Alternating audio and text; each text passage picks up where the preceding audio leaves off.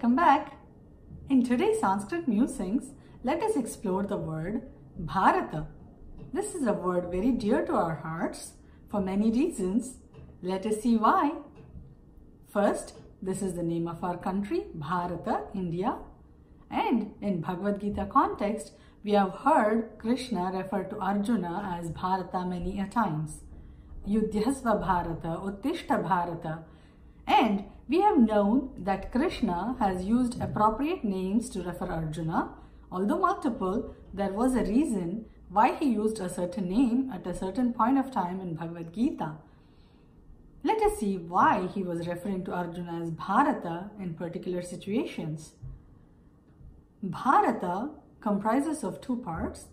Bha stands for light, the light of knowledge here, and Rataha comes from the word Rati, which means one who revels in, one who engages or is constantly immersed in. So together, Bharata means one who revels in knowledge, the light of knowledge. So Krishna was addressing Arjuna as Bharata and telling him, here's the knowledge I'm giving you, now it is time that you revel in that knowledge. Now, this meaning changes the context of Bhagavad Gita itself.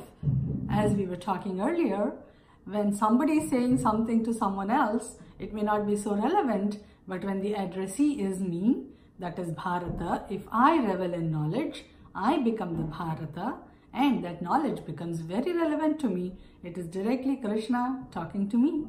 And the third party gets eliminated and we all become Arjunas, we all become the seekers. This is the true meaning of Bharata. So another thing NRIs, me included, feel that we are not in India.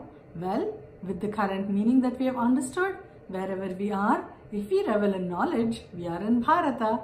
So enjoy being in Bharata at all times, wherever we are. Namaste, and until next time, happy musing.